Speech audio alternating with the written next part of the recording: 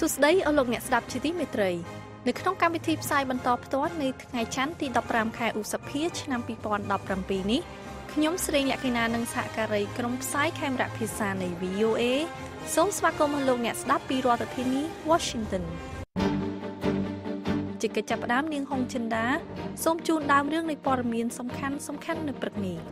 អ្នកអភិរក្សនិយមរបស់លោកស្រី Macol ឈ្នះនៅក្នុងការបោះឆ្នោតថ្នាក់រដ្ឋនៅប្រទេសអាល្លឺម៉ង់ក្រុមប្រឹក្សាសន្តិសុខអង្គការសហប្រជាជាតិជំរុញឲ្យបើកកិច្ចប្រជុំពិភាក្សាទៅលើការធ្វើតេស្តគ្រាប់មីស៊ីលរបស់កូរ៉េខាងជើងបេសកជនកម្ពុជារបស់អាមេរិកលោក Tillerson ជឿជាក់ពីទំនាក់ទំនងរបស់លោកជាមួយនឹងលោក Trump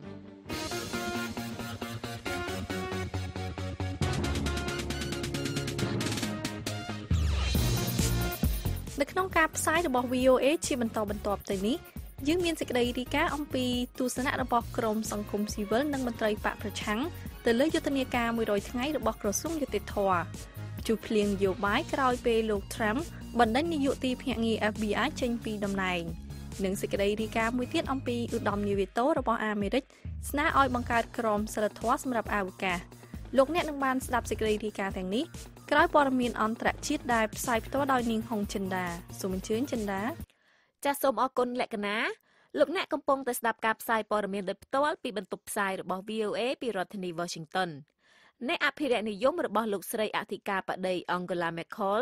បានឈ្នះលើគូប្រជែងឆ្វេងកណ្ដាលនិយមរបស់ខ្លួននៅក្នុងរដ្ឋដ៏សំខាន់មួយក្នុងការបោះឆ្នោតកាលពីថ្ងៃអាទិត្យនៅតំបន់ដែលមានប្រជាជនច្រើនបំផុតនៅក្នុងប្រទេសនេះលទ្ធផលនៃការស្ទង់មតិក្រោយការបោះឆ្នោតបង្ហាញថាគណៈបកសហភាពប្រជាធិបតេយ្យអ្នកកាន់សាសនាគ្រឹះរបស់លោកស្រី Merkel ទទួលបានការគាំទ្រយ៉ាងខ្លាំងនៅក្នុងរដ្ឋ North Rhine-Westphalia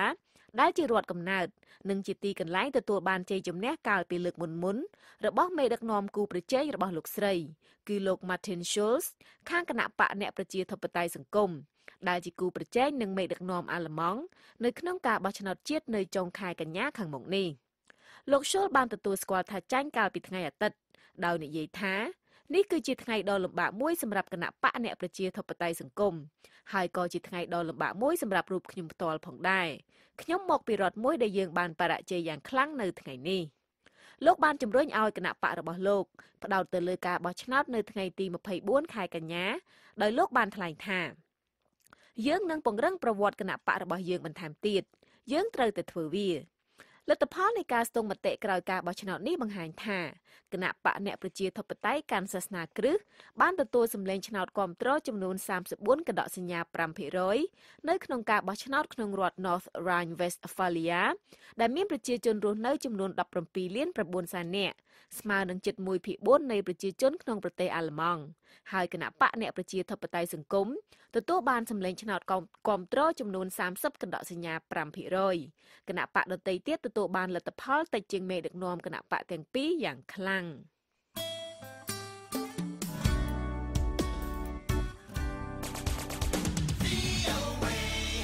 លោក Rex Tillerson រដ្ឋមន្ត្រីការបរទេសរបស់អាមេរិកនិយាយថាលោកមិនមានការព្រួយបារម្ភអំពីជំហររបស់ខ្លួនជាមួយនឹងលោកប្រធានាធិបតី Donald Trump នោះទេបន្ទាប់ពីលោក Trump បានបញ្ឈប់លោក James Comey ប្រធាន FBI ចេញពីតំណែងលោក Tillerson បានថ្លែងប្រាប់ NBC News ក្នុងកម្មវិធី Meet the Press កាលពីថ្ងៃអាទិត្យថាខ្ញុំមានទំនាក់ទំនងយ៉ាងល្អជាមួយនឹងលោកប្រធានាធិបតីខ្ញុំយល់ពីអ្វីដែលជាគោលដៅរបស់គាត់នៅពេលដែលខ្ញុំមិនច្បាស់ថាគោលបំណងរបស់គាត់គឺជាអ្វីយើងជជែកគ្នាអំពីវាលោក Tillerson បានថ្លែងយ៉ាងដូចនេះខណៈដែលលោក Trump ត្រៀមរៀបចំខ្លួនសម្រាប់ដំណើរទស្សនកិច្ចទៅបរទេសរបស់លោកក្នុងនាមជាប្រធានាធិបតីលោកនឹងធ្វើដំណើរទៅកាន់ប្រទេសអារ៉ាប៊ីសាអូឌីតនៅថ្ងៃសុក្រនេះដើម្បីជួបពិភាក្សាជាមួយនឹងស្ដេចសាល់ម៉ាន់និងធ្វើដំណើរទៅកាន់ប្រទេសអ៊ីស្រាអែលដើម្បីចូលរួមក្នុងកិច្ចប្រជុំមួយជាមួយនឹងលោក Benjamin Netanyahu នាយករដ្ឋមន្ត្រីនៃប្រទេសអ៊ីស្រាអែលអំពីចំនួននឹងការគម្រាមកំហែងដែលកំពុងតែបន្តនៅក្នុងមជ្ឈមបូព៌ាបន្ទាប់មកលោក Trump នឹងធ្វើដំណើរទស្សនកិច្ចទៅជួបជាមួយនឹងសម្ដេចប៉ាប Francis នៅវ៉ាទីកង់នឹងជួបជាមួយនឹងមេដឹកនាំពិភពលោកមួយចំនួនទៀតនៅក្នុងកិច្ចប្រជុំអង្គការអូតង់និងនៅក្នុងកិច្ចប្រជុំកំពូលសេដ្ឋកិច្ច G7 លោក Tillerson បានថ្លែងថាខ្ញុំលះបង់ដើម្បីជួយដល់ប្រធានាធិបតីសម្រាប់បានគោលដៅរបស់លោកជួយឲ្យលោកទទួលបានជ័យជំនះខ្ញុំយល់ថា ខ្ញុំត្រូវកសាងជំនឿចិត្តរបស់លោកមកលើរូបខ្ញុំជារៀងរាល់ថ្ងៃតាមរយៈវិធីដែលខ្ញុំដោះស្រាយបញ្ហាទាំងនោះនិងវិធីដែលខ្ញុំចាត់វិធានការរបស់ក្រសួងការបរទេសជាមួយនឹងទិសដៅដែលលោកចង់ឲ្យប្រទេសនេះដំណើរការទៅមុខ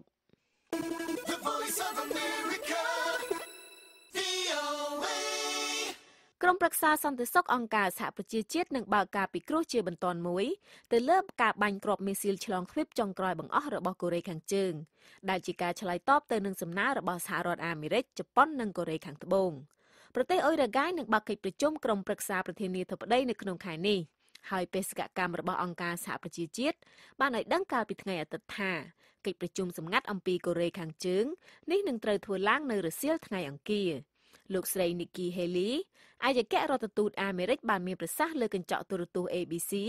ក្នុងកម្មវិធីមួយកាលពីថ្ងៃអង្គារថាសហរដ្ឋអាមេរិកបានធ្វើការយ៉ាងល្អជាមួយនឹងចិនដែលជាសម្ព័ន្ធមិត្តដ៏ជិតស្និទ្ធបំផុតរបស់រដ្ឋាភិបាលក្រុងភៀងយ៉ាងហើយលោកស្រីក៏បានលើកឡើងអំពីការអាចដាក់ទណ្ឌកម្មថ្មីទៅលើប្រទេសកូរ៉េខាងជើងដោយរួមទាំងការនាំប្រេងចូលផងដែរសមាជិកគណៈបកប្រជាធិបតេយ្យបន្តដាក់សម្ពាធទៅលើលោកប្រធានាធិបតី Donald Trump ទាក់ទិននឹងការបណ្ដេញនាយកទីភ្នាក់ងារ FBI គឺលោក James Comey ចេញពីតំណែងខណៈពេលដែលសមាជិករបស់គណៈបកទាំងពីរបានថ្លែងថាលោកប្រធានាធិបតីត្រូវប្រកល់អត្ថសម្លេងសម្ងាត់ទាំងឡាយរបស់អ្នកទាំងពីរក្រុមឧទាមរាប់រយនាក់និងក្រុមគ្រួសាររបស់ពួកគេបានចាប់ផ្ដើមចាក់ចែងពីតំបន់មួយ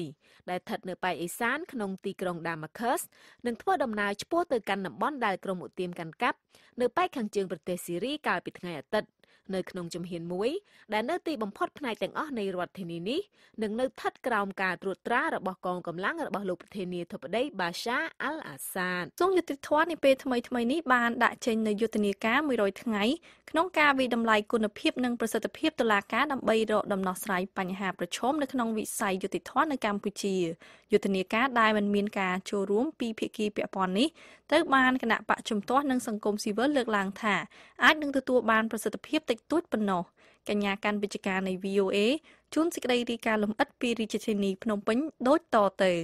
សង្គមស៊ីវិលនិងបកជំទាស់សាទរចំពោះយុទ្ធនាការ100ថ្ងៃក្នុងការវិតម្លៃគុណភាពនិងប្រសិទ្ធភាពតុលាការរបស់រដ្ឋាភិបាលកម្ពុជាប៉ុន្តែពួកគេមានជំនឿថាយុទ្ធនាការនេះនឹងទទួលបានប្រសិទ្ធភាពទាបដោយសារគ្មានការចូលរួមពីភាគីពាក់ព័ន្ធផ្សេងទៀតគណៈកម្មាធិការដឹកនាំការកែតម្រង់ច្បាប់និងប្រព័ន្ធយុត្តិធម៌នៃក្រសួងយុត្តិធម៌កាលពីថ្ងៃសុក្របានបង្កើតយុទ្ធនាការ100ថ្ងៃដើម្បីវាយតម្លៃគុណភាពនិងប្រសិទ្ធភាពប្រព័ន្ធតុលាការនៅកម្ពុជាដែលចាប់ផ្ដើមអនុវត្តចាប់ពីខែមិថុនាខាងមុខនេះតទៅ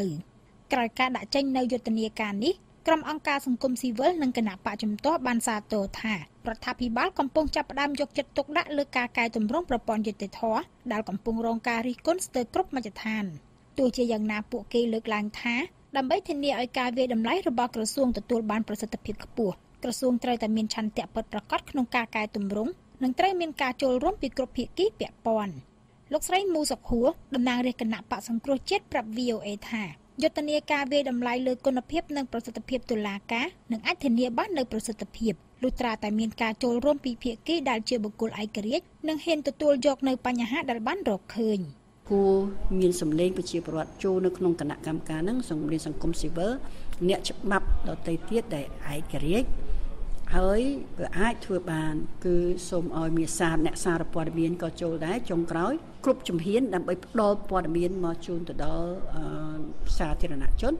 ហើយបើអាចធ្វើបានអ្នកឯកទេសបរទេសស្របគ្នានោះដែរលោកអំសំអាតប្រធានការិយាល័យបច្ចេកទេសស៊ើបអង្កេតនៃអង្គការការពារសិទ្ធិមនុស្សលីកាដូមានប្រសាសន៍ថាការវាយតម្លៃលើប្រព័ន្ធតុលាការដែលអាចទទួលបានប្រសិទ្ធភាពខ្ពស់គឺអាស្រ័យលើឆន្ទៈរបស់រដ្ឋាភិបាលលោកបន្ថែមថាការចូលរួមពីគ្រប់ភាគីពាក់ព័ន្ធនឹងកាន់តែធ្វើឲ្យការវាយតម្លៃនោះមានតម្លាភាពពេញលេញយើងគិតថាមិនមែនការវាយតម្លៃនេះយើងធ្វើឲ្យតែមានហើយដើម្បីធ្វើការឆ្លើយតបជាមួយនឹងការតម្លៃកន្លងមកទេយើងគិតថាជាឆន្ទៈពិតប្រាកដក្នុងការកែប្រែប្រព័ន្ធតុលាការនិងប្រព័ន្ធយុត្តិធម៌នៅកម្ពុជាតាមសេចក្តីជូនដំណឹងរបស់គណៈកម្មាធិការដឹកនាំការកែតម្រង់ច្បាប់និងប្រព័ន្ធយុត្តិធម៌នៃក្រសួងយុត្តិធម៌ចេញកាលពីថ្ងៃទី12ខែឧសភាឲ្យដឹងថា យុទ្ធនាការនេះមានគោលដៅធ្វើបច្ចុប្បន្នភាពយុទ្ធសាស្ត្រនិងកម្មវិធីកែតម្រង់ច្បាប់និងប្រព័ន្ធយុត្តិធម៌ដើម្បីឲ្យមានភាពជាក់លាក់ជាពិសេសដើម្បីឆ្លើយតបទៅនឹងស្ថានភាពបច្ចុប្បន្នរបស់កម្ពុជាដែលតម្រូវឲ្យធ្វើការវិយតម្លៃពីប្រសិទ្ធភាពការងាររបស់តុលាការគ្រប់រាជធានីខេត្តព្រមទាំងបញ្ហាប្រឈមផងដែរសេចក្តីជូនដំណឹងដដែលបន្តថាយុទ្ធនាការនេះធ្វើឡើងក្នុង2ដំណាក់កាលទី1គឺការបំពេញរបាយការណ៍ស្វ័យវិយតម្លៃរបស់តុលាការដោយផ្អែកលើកម្រងសំណួរអង្កេតដែលប្រគល់ជូននិងទី2គឺការសិក្សាបឋមលើរបាយការណ៍ស្វ័យវិយតម្លៃរបស់តុលាការនិងការចោះជួបដោយផ្ទាល់នៅតាមតុលាការដើម្បីពិនិត្យនិងពិភាក្សាបន្ថែមដោយផ្អែកទៅលើរបាយការណ៍ស្វ័យវិយតម្លៃយុទ្ធនាការនេះត្រូវបានរៀបចំតាក់តែងឡើងនិងអនុវត្តតាមបែបវិទ្យាសាស្ត្រផ្អែកលើធាតុទាំង7នៃកម្មវិធីតុលាការប្រណិតដែលរួមមានការដឹកនាំនិងគ្រប់គ្រងស្ថាប័នផែនការនិងគោលនយោបាយស្ថាប័នធនធានស្ថាប័ននីតិវិធីដំណើរការស្ថាប័នសេចក្តីត្រូវការនិងការពេញចិត្តរបស់អតិថិជនភាពងាយស្រួលនិងតម្លៃសេវារបស់ស្ថាប័នព្រមទាំងភាពជឿទុកចិត្តនិងជឿជាក់ពីសាធារណជនយ៉ាងណាក៏ដោយលោកព្រៀបកុលនាយកប្រតិបត្តិអង្គការដំឡាភិបកម្ពុជាលើកឡើងថាយុទ្ធនាការនៃការវិយតម្លៃគុណភាពនិងប្រសិទ្ធភាពតុលាការដែលមិនមានការចូលរួមពីស្ថាប័នឯករាជ្យនិងមិនអាចទទួលបានលទ្ធផលគ្រប់ជ្រុងជ្រោយនោះទេយើងនឹងរំចាំមើលពីសុខភាពនៃការវិយតម្លៃតើវាឆ្លុះបញ្ចាំងការពិតទេហើយកាលណាការវិយតម្លៃវាមិនឆ្លុះបញ្ចាំងការពិតនោះទេការវិយតម្លៃនេះគឺនឹងត្រូវទទួលរងនឹងការរិះគន់ពីមហាជនក៏ដូចជាស្ថាប័នពាក់ព័ន្ធលោកបន្ថែមថារដ្ឋាភិបាលត្រូវធានាឲ្យបាននូវឯករាជ្យភាពរបស់តុលាការថាមិនរងឥទ្ធិពលពីអ្នកនយោបាយនិងការកាត់ក្តីដែលមានការសូកប៉ាន់និងត្រូវកែប្រែច្បាប់មួយចំនួនដើម្បីផ្ដល់យុត្តិធម៌ពេញលេញក្នុងសង្គម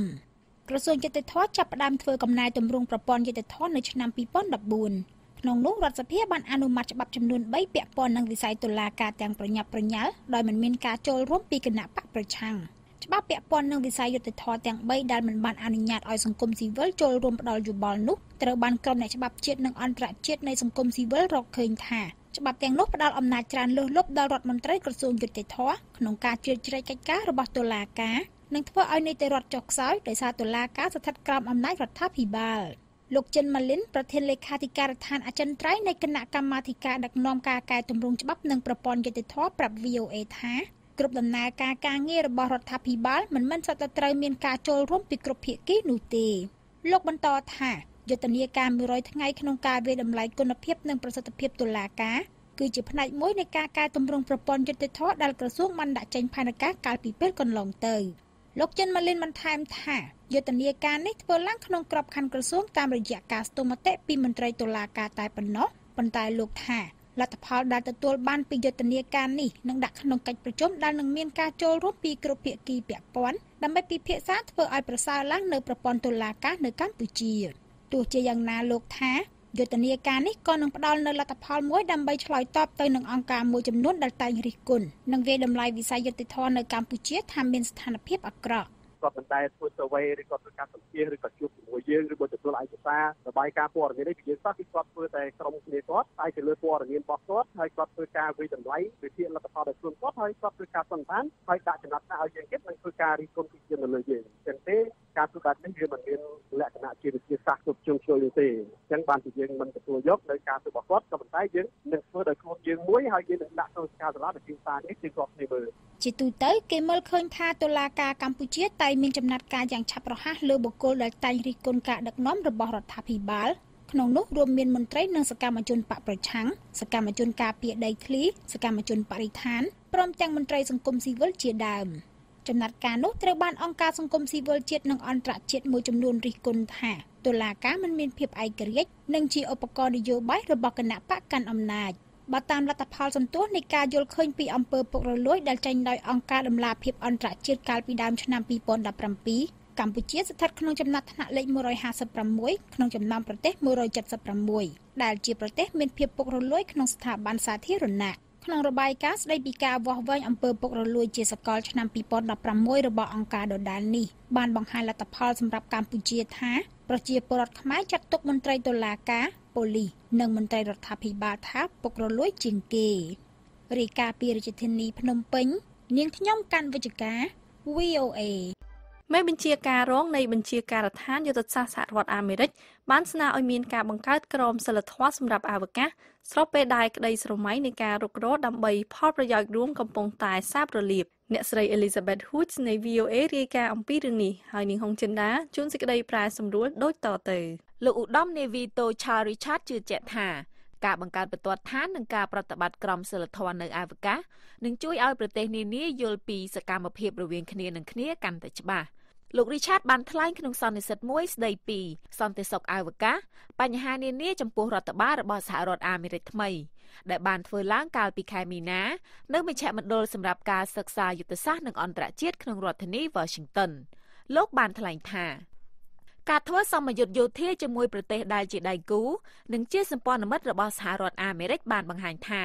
វាមានការពិបាកក្នុងការឆ្លើយនឹងសំណួរខាងលើទាំងនេះពីព្រោះយើងមិនទាន់មានបទបញ្ញត្តិតាក់ទងនឹងអវកាសនៅឡើយទេស្របពេលដែលលោកទទួលស្គាល់ថានៅទីអវកាសគឺមានភាពខុសគ្នាលោក Richard បានថ្លែងថាសំណួរមួយចំនួនដែលយើងកំពុងតែរកចម្លើយត្រូវបានឆ្លើយរួចទៅហើយនៅក្នុងស្ថាប័នកងទ័ពជើងទឹកនិងជើងអាកាសដូច្នេះយើងអាចចាប់ផ្ដើមពីមូលដ្ឋានដែលមានរួចហើយជាច្រើនទសវត្សរ៍មកនេះគម្រោងផែនការសម្រាប់អវកាសគឺសន្ធិសញ្ញាអវកាសឆ្នាំ1967ដែលចុះហត្ថលេខាដោយប្រទេសរុស្ស៊ីនិងសហរដ្ឋអាមេរិកក្នុងអំឡុងពេលនៃសង្គ្រាមត្រជាក់បច្ចុប្បន្ននេះសន្និសីទនេះត្រូវបានចុះហត្ថលេខាដោយប្រទេសចំនួន105និងមានប្រទេសចំនួន24ទៀតបានចុះហត្ថលេខាដែរប៉ុន្តែមិនទាន់បានផ្ដល់សេចក្ដីអនុម័តនៅឡើយទេសន្ធិសញ្ញានេះបានហាមឃាត់ការបង្ហោះអាវុធនុយក្លេអ៊ែរឬអាវុធប្រឡាយលោកនៅលើគន្លងភពផែនដីនៅលើភពព្រះច័ន្ទឬនៅកន្លែងណាមួយក្នុងទីអវកាសសន្ធិសញ្ញានេះក៏ហាមឃាត់ការបង្កើតមូលដ្ឋានយោធាការបំពាក់សពាវុធការធ្វើតេស្តសាកល្បងសពាវុធគ្រប់ប្រភេទនិងការធ្វើសម្ពយុទ្ធយោធានៅទីអវកាសផងដែរក៏ប៉ុន្តែពាក្យពេចន៍ជាច្រើននៅក្នុងសន្ធិសញ្ញានេះនៅមានភាពចន្លោះប្រហោងនៅឡើយសន្ធិសញ្ញានេះមិនបានហាមឃាត់ការប្រើប្រាស់សពាវុធធម្មតាឬហាមឃាត់កងកម្លាំងយោធានៅទីអវកាសទេប្រសិនបើពួកគេមិនប្រតិបត្តិសកម្មភាពហិង្សាតួយ៉ាងដូចជាការស្រាវជ្រាវវិទ្យាសាស្ត្រឬការបង្ហោះផ្សាយផ្កាយរណបសម្រាប់កិច្ចការចារកម្មនិងទំនាក់ទំនងគិតត្រឹមខែកក្កដាឆ្នាំ2016មានផ្កាយរណបចំនួន1419គ្រឿងហោះជុំវិញភពផែនដីដែលក្នុងនោះមានផ្កាយរណបប្រហែល350គ្រឿងត្រូវបានគេប្រើប្រាស់សម្រាប់កិច្ចការយោធានេះបើយោងតាមសហភាពនៃក្រមអ្នកវិទ្យាសាស្ត្រដែលមានទិន្នន័យនេះការក្រានរំលឹកនេះត្រូវបានធ្វើឡើងនៅឆ្នាំ2007នៅពេលដែលប្រទេសចិនបានបាញ់ទម្លាក់ផ្កាយរណបព្យាករណ៍អាកាសធាតុឈ្មោះ Feng Yun 1C ដែលមានអាយុកាលជាច្រើនឆ្នាំមកហើយនោះនៅពេលកំពុងបាញ់សាកល្បងគ្រាប់មីស៊ីលដែលមានបំពាក់ឧបករណ៍ប្រឆាំងនឹងផ្កាយរណបហៅកាត់ថា ASAT ក្នុងឆ្នាំ2015គណៈកម្មាធិការត្រួតពិនិត្យវិតម្លៃសេដ្ឋកិច្ចនិងសន្តិសុខសហរដ្ឋអាមេរិកចិនបានស្នើសុំឲ្យមានការសិក្សាបន្ថែមលើកម្មវិធីអវកាសរបស់ប្រទេសចិននៅក្នុងរបាយការណ៍ប្រចាំឆ្នាំរបស់ខ្លួនកាលពីពេលកន្លងទៅនេះមន្ត្រីម្នាក់នៃបញ្ជាការដ្ឋានយុទ្ធសាស្ត្រអាមេរិកបានថ្លែងប្រាប់ VOA ថាយោធាអាមេរិកនិងចិនបានពិភាក្សាគ្នាលើបញ្ហាសន្តិសុខអវកាសហើយសង្ឃឹមថាសន្ទនានេះនឹងនៅតែបន្តលោក Peter Hayes ដែលជាសាស្ត្រាចារ្យជំនាញគោលនយោបាយអវកាសនៃក្រសួងការពារប្រទេសរបស់សហរដ្ឋអាមេរិកនិងនៅវិទ្យាស្ថានគោលនយោបាយអវកាសនៃសាកលវិទ្យាល័យ George Washington បាននិយាយនៅក្នុងសន្និសីទមួយថាសហរដ្ឋអាមេរិកមិនគួរក្លាយជាប្រទេសទី1ដែលបំពាក់សពាវុធនៅអវកាសទេប៉ុន្តែប្រទេសនេះក៏គួរតែត្រៀមខ្លួនរួចជាស្រេចផងដែរលោក Richard បាននិយាយថាខណៈពេលដែលសហរដ្ឋអាមេរិកមិនធ្លាប់ចង់មានសង្គ្រាមដល់ទីអវកាសសំណួរសម្រាប់ពេលនេះគឺថាតើយើងអាចទប់ស្កាត់អ្នកដែលប្រឆាំងនឹងយើងនៅអវកាសយ៉ាងដូចម្តេចក្នុងពេលដែលយើងកំពុងរក្សាទីអវកាសឲ្យមានសុវត្ថិភាពស្ថិរភាពនិងសន្តិសុខមិនថាអ្នកកំពុងបញ្ជាយានអវកាសយន្តហោះគ្មានមនុស្សបើកឬមីស៊ីលទេអវកាសគឺជាកន្លែងដែលអាចឲ្យអ្នកផ្សេងទៀតធ្វើបានដូចគ្នាលោកបាននិយាយថាប្រសិនបើយើងអាចព្រមព្រៀងគ្នាលើបន្ទាត់ឋាននិងក្រមសីលធម៌ឥឡូវនេះអ្នកនឹងអាចចាប់ផ្ដើមកាត់បន្ថយកម្រិតនៃការយល់ច្រឡំក្នុងទំនាក់ទំនងឲ្យបានទាបបំផុតលោកបានថ្លែងបន្ថែមទៀតថា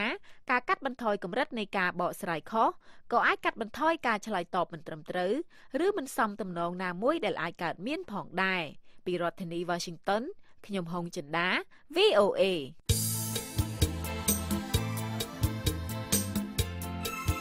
អស់លោកអ្នកស្ដាប់ជាទីមេត្រីនៅក្នុងការផ្សាយរបស់ VOA នៅរាត្រីនេះពីម៉ោង 8:30 នាទីដល់ម៉ោង 9:30 នាទីសូមលោកអ្នករងចាំស្ដាប់ព័ត៌មានថ្មីៗពីជុំវិញពិភពលោកនិងកម្មវិធី Hello VOA សំឡេងជំនាន់ថ្មីនៅរាត្រីនេះយើងខ្ញុំអញ្ជើញកញ្ញានាងសុវត្តនាហៅ DJ Nana មកពិភាក្សាប្រធានបទអំពីយុវជនកម្ពុជានិងសម្ភារៈនិយម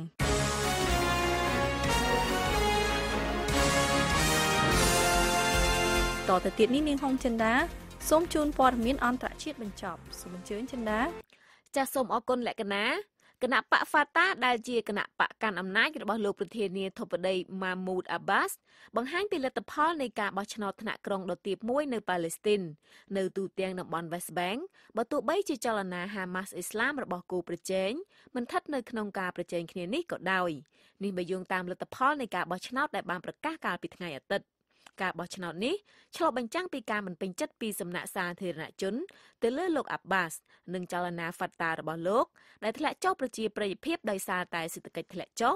ការប្រកាន់បកពួកនិយមនិងការបរាជ័យក្នុងការដឹកនាំប្រជាជនប៉ាឡេស្ទីនឲ្យខិតទៅរកឯករាជ្យភាពបានក្រុមប្រដាប់អាវុធដែលមានគ្នាប្រហែល100នាក់បានធ្វើការវាយប្រហារទៅលើអ្នកកាសែតមួយក្រុមនិងបានប្លន់អ្នកកាសែតទាំងនោះយកសម្ភារៈរបស់ពួកគេនៅក្នុងរដ្ឋ Guerrero ដែលមានបញ្ហានោះនេះបើយោងតាមអាជ្ញាធរមិចស៊ិចនិងសេចក្តីរាយការណ៍របស់ប្រព័ន្ធផ្សព្វផ្សាយដែលបានឲ្យដឹងកាលពីថ្ងៃអាទិត្យកាសែត La Jornada បានឲ្យដឹងថាបុគ្គលិករបស់ខ្លួនចំនួន2នាក់គឺស្ថិតនៅក្នុងចំណោមអ្នកកាសែតដែលត្រូវបានគេប្លន់ខណៈដែលពួកគេយកព័ត៌មានអំពីប្រវត្តិអំពីប្រតិបត្តិការសន្តិសុខមួយនៅឯ San Miguel Tololapan កាលពីថ្ងៃសៅរ៍ទំនាក់ទំនងរវាងសហរដ្ឋអាមេរិកនិងរុស្ស៊ីដែលស្ថិតនៅកម្រិតទាបបំផុតចាប់តាំងពីសង្គ្រាមត្រជាក់នោះនឹងមិនអាចចាប់ផ្ដើមជាថ្មីដោយគ្មានអ្វីកើតឡើងបាននោះទេនេះបើយោងតាមលោក Rex Tillerson ដែលបានថ្លែងកាលពីថ្ងៃអាទិត្យអតីតនាយកប្រតិបត្តិក្រុមហ៊ុន Exxon Mobil ដែលទទួលបានរង្វាន់កាលពីឆ្នាំ2013ប្រគល់ជូនដោយលោកប្រធានាធិបតីរុស្ស៊ី Vladimir Putin នោះធ្លាប់បានថ្លែងថា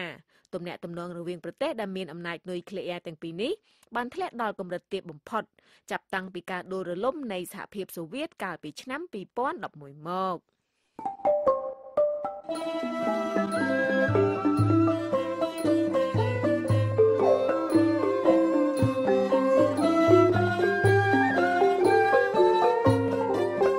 ទីផ្សាយរបស់ VOA នៅព្រឹកនេះចប់តែប៉ុណ្ណេះប៉ុន្តែលោកអ្នកនាងនឹងអាចស្ដាប់ឬអានព័ត៌មានរបស់ VOA ឡើងវិញបាន